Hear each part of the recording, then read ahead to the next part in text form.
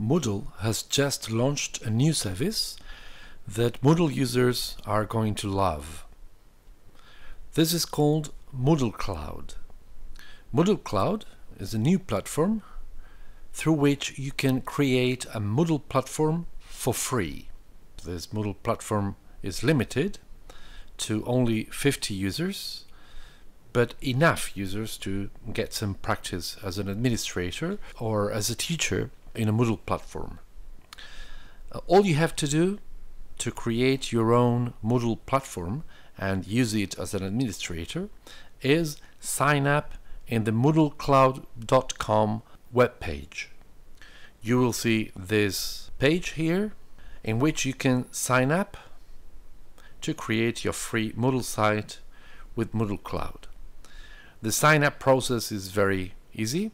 You click on this button and then you enter this 5-step easy procedure by which you will mount your own platform. In step number 1, you choose a site name for your site.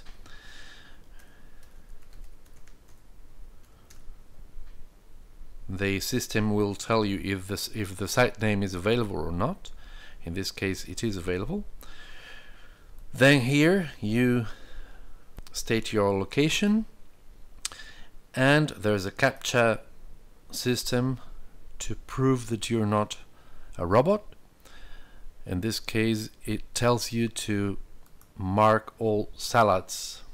Sometimes it's difficult to distinguish salads. Okay, is this a salad or a pizza? I don't know. Well, I think this is it. Verify. Okay, I'm not a robot. So get my site. That's step number 1. Your site is available. We just need to know who you are and make sure you agree to our terms of service. Alright, so we write first name, family name, mail address, etc. Country and mobile phone number. Your time zone. And then you agree to the Moodle Cloud site terms of service here. You mark here and continue. A text message will be sent to the mobile or cell number you write here. So be careful to write the phone number correctly. Otherwise you won't be able to create your site. Once I have filled in my data, I click on continue. In this screen we introduce the authentication code that has been sent to our cell phone and click continue. We move on to step number 4, where you need to write a password twice to double check. Then you click save password, and now all we have to do is log into our new site. The site has been created. The message is all done, your very own Moodle site free. Okay, so now we can log in to our new Moodle site that has just been created.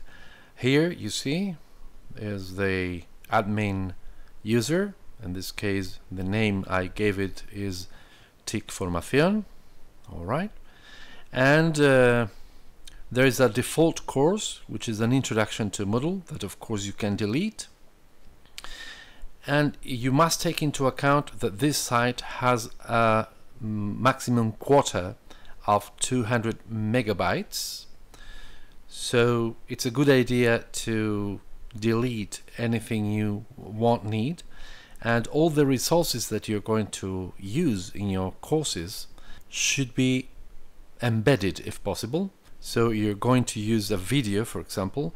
It is better that you use a YouTube video, for example, or Vimeo video, or anywhere that you can embed videos or presentations or whatever content you're going to use in your courses.